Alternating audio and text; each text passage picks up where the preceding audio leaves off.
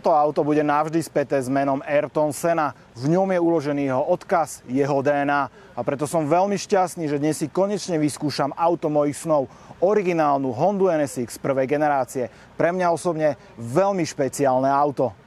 Tak a sedíme na palube Hondy NSX prvej generácie. Je to moje auto snov, o ktorom som sníval už odjak živa. A pre mňa je to naozaj z tých top aut, ktorý by som raz chcel mať v garáži.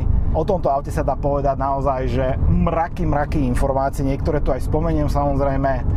No a na palube je Janči, som ňom majiteľ tohto krásneho auta, ktorý má na ňom opäť najazdené trocha viac a trošku reskejšie ako bežný smrteľník. Ale dnes táto jazda nebude o tom hľadať limity auta, pretože sme v bežnej premávke. Toto auto je späté s menom Ayrton Senna, či sa to niekomu páči alebo nie. A nie je to len samozrejme taká marketingová hra, ako momentálne predvádza McLaren so svojím McLaren Sennom, ktoré je výborné auto. O tom netreba debatovať, ale je to len marketingové spojenie mena a auta. Ale Hondu NSX Ayrton Senna skutočne pomáhal vyvíjať, skutočne pomáhal ladiť a aj jemu vďačíme za to, aká Honda NSX vo finále je. Ak sa pýtate, čo presne Ayrton Senna robil na tomto aute, tak v zásade to môžeme rozdeliť do takých dvoch fáz. V prvej fáze, keď mu dali testovať v 89. hotový prototyp, odkružil s ním niekoľko kôl a na veľké prekvapenie všetkých inžinierov z Hondy zhodnotil, že to auto je mäkké, že sa krúti. Auto išlo naspäť na 8 mesiacov do továrne, do vývojového centra Hondy a po 8 mesiacoch bolo auto pripravené na ďalšie testy a tie prebiehali tiež veľmi zaujímavo, pretože japonský jazdec Satoru Nakajima, mimochodom prvý Japonec, ktorý skoroval vo Formule 1, testoval to auto takým spôsobom, že odkrúžil vždy kolo, povedal inžinierom, čo si myslí, kde sa tá karoséria krúti. Oni priamo na okruhu navárali výstuhy a spevnenia a išiel ďalej krúžiť. A až keď boli s výsledkom spokojní po dlhých testoch, tak auto išlo naspäť do vývojového centra, tam navrhli nový monokok a ten vo finále ladili opäť. Ten ladil aj Ayrton Senna a tam už ladil nastavenie podvozku a charakteristiku auta, keď už teda bol spokojný s tým, ako je auto tuhé. No a keď sa bavíme o tých výstuhách a tuhosti, tak treba povedať, že toto je prvé sériovo vyrábané auto, ktoré je konštruované z hliníka a nebavíme sa teda len o plechoch, ale bavíme sa aj o monokoku alebo bavíme sa aj o podvozku. Ty si to už aj videl zo spodu, tak vieš, ako to vyzerá. Dá sa povedať, že po tých testoch NSX sa spevnila o 50% voči prvotným prototypom, ale čo je dôležité, vďaka použitiu hliníku sa traduje, že Honda ušetrila až 200 kg, čo je strašne moc. To je, keby sme tu mali ďalšie zadné sedačky a dvoch vypapkaných. A na podvozku tým, že použila hliník, tak ušetrila ďalších 20 kg živej váhy. Takže vo finále sa dostávame na zhruba koľko? 1350. Takže dá sa povedať, že relatívne ľahké auto, hlavne keď sa bavíme o tom, že toto je trieda super športov a vo svojej dobe toto auto malo zamierené voči Ferrari 328 alebo 348. To boli také ciele, kam sa pozerali konštruktéri a ja si myslím, že sa im podarilo niečo, čo si naozaj zaumienili, že za lepšie peniaze, za ďaleko lepšie peniaze ako Ferrari postavili ďaleko lepšie auto a hlavne ďaleko kvalitnejšie. A to keď sedím v tomto interiéri a pozriem sa na ten interiér, ktorý v zásade vyšiel von v 89. tak klobúk dolu. Jednak ak je brutálne navrhnutý, naozaj, že vôbec tu nebadám nejaké strašidelné 80-ky, napríklad na gombíkoch alebo podobne, ale hlavne tu nič nevrže. Naozaj kvalitne postavený interiér. A pri všetkej úcte, keď ste videli dobové Ferrari, tak musíte uznať, že tam tá kvalita teda nebola zrovna oslnivá v tom interiéri, ale tu perfektné. NSX začali vyvíjať už v roku 84, ešte pod názvom HPX, teda Honda Pininfarina Experimental. V 89. ju prvýkrát predstavili na autosalóne v Chicagu. Tam už v zásade mala tie tvary a výbavu a hlavne motor taký, aký mala mať, pretože na začiatku, hlavne ešte v tom 84. sa uvažovalo len o 2-litrovom 6-valci. Neskôr už to zväčšili na 3 liter, ale na 3 liter bez VTEC-u.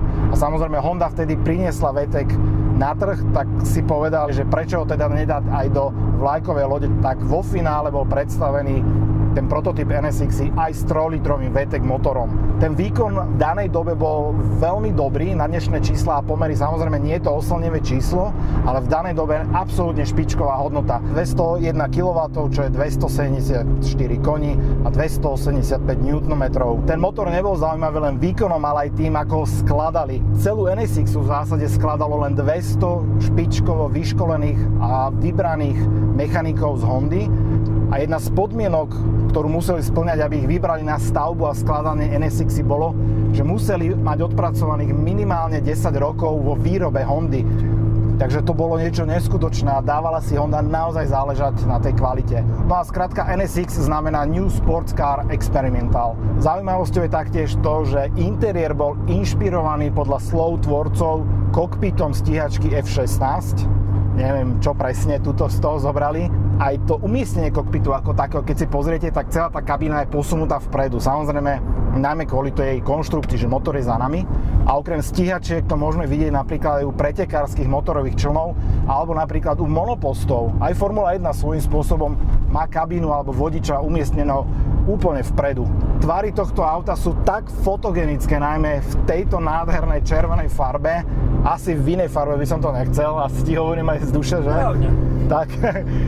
A všetky fotky, aj z fotenia tohto auta, aj z natáčania, aj samotné auto nájdete na Instagrame volant.tv, tak sa na to pozrite. Celkovo sa vyrobilo 18 000 kusov tohto auta a počítame medzi to aj Acuru NSX, ale Acura NSX nemá také meno medzi priaznivcami tohto auta. Ako sa hlavne líši tá Acura od tej Hondy? Čo tam je tie hlavné rozdiely? Škaredý volant. OK. Svetla, inak technicky de facto to isté.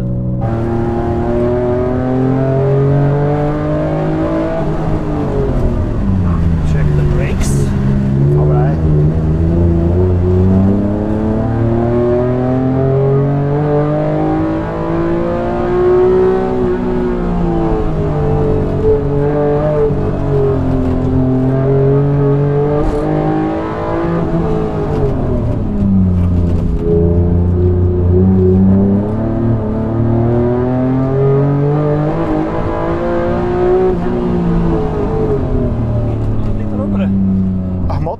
Sériové NSX bola 1350 kg, ale keď prišla Type R v roku 92, tak to bolo o 120 kg menej.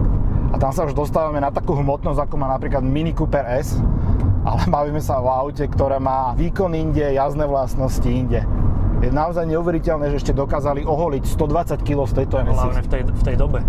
No v roku 97 prišiel facelift, ktorý poznáme najmä kvôli dvom veciam. Jednak sme stratili tieto charakteristické vyklapačky, čo podľa mňa k tomuto autu úplne že patrí. Sú to také klasické 90. roky. A hlavne sa zväčšil objem motora z 3.0 na 3.2. No a samozrejme aj ten výkon, aj krútiaci moment okamžite poskočil vyššie. Skočilo to na 216 kW, čo je 294 koní a 304 Nm. A keď sa preniesieme do interiéru, tak je to zvláštne, pretože to okno predo mňou ide strašne dolu. Naozaj mám pocit, že to auto je celé podo mňou, že kolena mám vo výške čelného okna. Je to také, vidím tie blatníky vypuklé a celkovo je to veľmi, veľmi nízke, aj keď stojím, alebo keď sme natáčali úvodné zábery pre toto video, tak to auto som len dostal do kamery. No hlavne není podvozok sériový je vyšší. Tu je okoľko znížený podvozok? 3 cm asi. Tak a sedím za volantom legendárnej Hondy NSX prvej generácie a hneď moja prvá taká myšlienka ide na to, že je to malé, aj z pozície vodiča. Keď sa pozrite sem, tak len tu môže mať hlavu. Tu sú také výkroje, aby teda aj vyšší si mohli sadnúť. Ale ak to porovnáme napríklad s MR2, ktorá sa strašidelne podobá, ale je scucnutá, alebo vyzerá ako také vypratá NSX na 90-ke, tak v tej o mnoho viacej miesta ako tu hlavne na hlavu. A tým, že musela byť aj dobrá aerodynamika, tak jasné, že tie stĺpiky išli nižšie. Všetko je po ruke, krásny stredový panel, naozaj jediné, čo prezrádza vek tohto auta, sú také dva detaily. Prvý, je to brutálne páčiska, za volantom to mala aj 300 ZX. No a potom je tu, dáme obrovské prekvapenie, ešte analogové počítadlo kilometrov. To akože dosť nechápem. Toto je kozmická loď a pozrite sa tam a tam je že analog. To je práve že ono, to sa mi páči. Ale všetko, čo sa týka ovládania alebo volantu, perfektné. Aj tie sedadlá. Sice Type R mal už nenastaviteľné a už neboli elektrické. Dobre, môžeme zaradiť jednotku.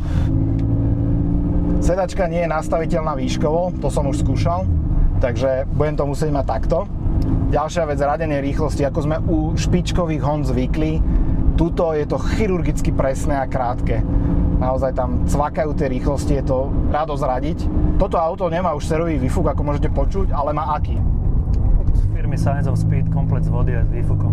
Je zachované to, že má katalizátory, samozrejme. Tak, toto je kategória superšportov, hlavne v 90. rokoch. Ako je to so servisom a náhradnými dielmi? Ako na bežnú Hondu vlastne. Čiže tie náhradné diely sú bežne dostupné? Keď ich nemá priamo importér, tak ich má táto firma Science of Speed, ktorí sa venujú len tomuto SVC-cam a tí majú úplne do detailu všetko. A ceny náhradných dielov na toto auto? Teraz som kupoval brzdy za 400 €. Komplet brzdy všetky, 400 €. Platničky, kotúče. Len doprava 400. OK. A to sú najzákladnejšie brzdy, stoja, zaokrúhim to na 500 €. Čo sa týka servisu, tak predpokladám, že chodíš do Jab Garage v Bratislave. Áno. Pozdravujeme z Dena. Je tam kompletný servis motora, rozvody, pretesené všetko, ktorý sa robil pri 100 000. Robil sa pre 4 000, takže ďalších 100 000 nič neriešime, olej meníme. Čo sa týka spoľahlivosti, tak je to samozrejme klasická Honda, atmosférická. Áno. A len tak zo srandy, že spotreba na tomto aute, bo tam ma došokovala. 8 litrov, 9. Pri samozrejme normálnej jazde. 90, 100, ale fakt 8-9 litrov.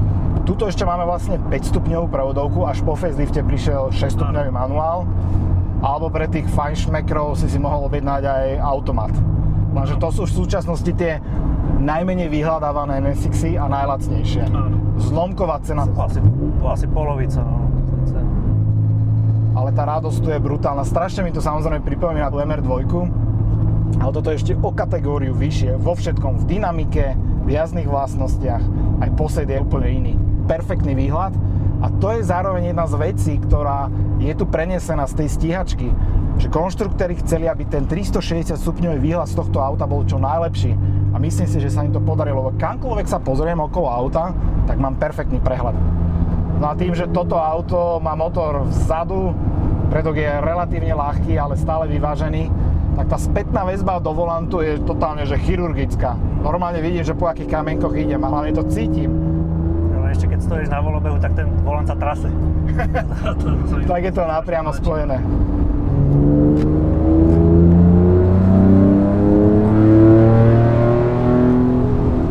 VTEC sa zapol.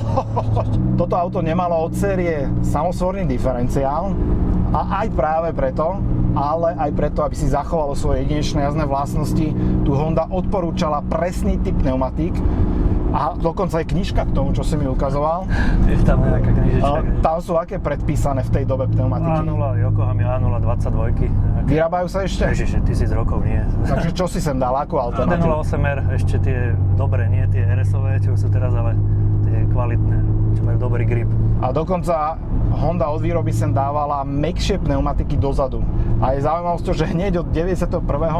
Honda mala k dispozícii aj tréningový program pre majiteľov NSX-iek, lebo si bola vedomá, že teda nie je to auto pre každého a poskytovala ho až do skončenia výroby. Toto auto sa vyrábalo od roku 90 do roku 2005, teda dlhých 15 rokov. Boli tam dve evolúcie, ktoré sa teda označovali NA1 a NA2. Ale Honda inovovala toto auto počas celých 15 rokov, stále tam niečo pridávala a menila, ale tie najzásadnejšie zmeny práve nastali v 97. Čo sa týka jazdeniek Hondy NSX, tak naozaj veľa ich na predaj nie je. Toto je jeden kus, ktorý je na predaj a ty si mi povedal zaujímavý dôvod, že prečo vlastne toto auto predávaš a čo ideš miesto neho kúpiť. Predať sa to nedá vlastne, toho sa zbaviť, to sa proste nedá, len teda chcel by som Targu, no, lebo to chcem používať nie na okruhové jazdenie, ale na Alpy, na takú lážo jazdu a tam je treba to Targu, ktorá sa veľmi ťažko dá zohnať, no. Tak. Jediné Acura. Išiel by si aj do Acury? Išiel by som, áno, išiel. Už nemám inú možnosť ziť to. Celý rok sa pozeráš inzeráty, ale Targu Hondu nekúpiš.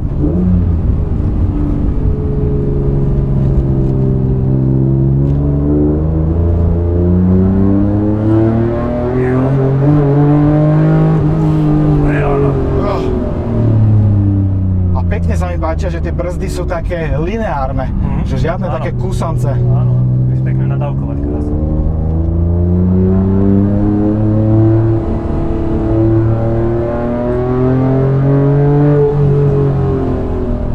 som teraz veľký hrdina v týchto kopcoch, pretože nad nami ešte bdie protipreklz, ktorý samozrejme mám zapnutý. A ani ma nenapadne ho vypnúť, ale ty už si samozrejme skúsený a vieš aj bez vypnutej elektroniky ísť. Jediné, no, to je obmedzujúce.